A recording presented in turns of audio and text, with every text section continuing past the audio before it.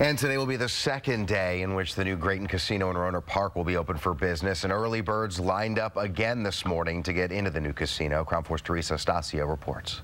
It's early, but don't tell these people that are showing up here in Roanoke Park to go inside to this brand new casino. So many people showed up on the first day yesterday that people are rushing to get inside here. They all want to check out the 820,340,000 square foot casino with its 3,000 slot machines and 144 blackjack tables.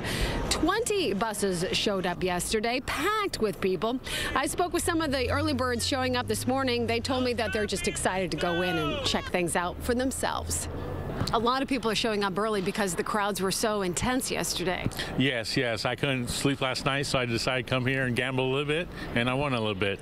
Did you win? Yes, I won about $300. Oh, that's nice. It's exceptionally nice. Yes, thank you. So I will definitely be back.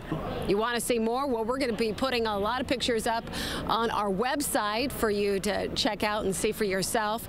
Also, I'm going to be tweeting all morning long, so you can check me out. Here in Roanoke Park, Teresa Stasio, Crown 4 News.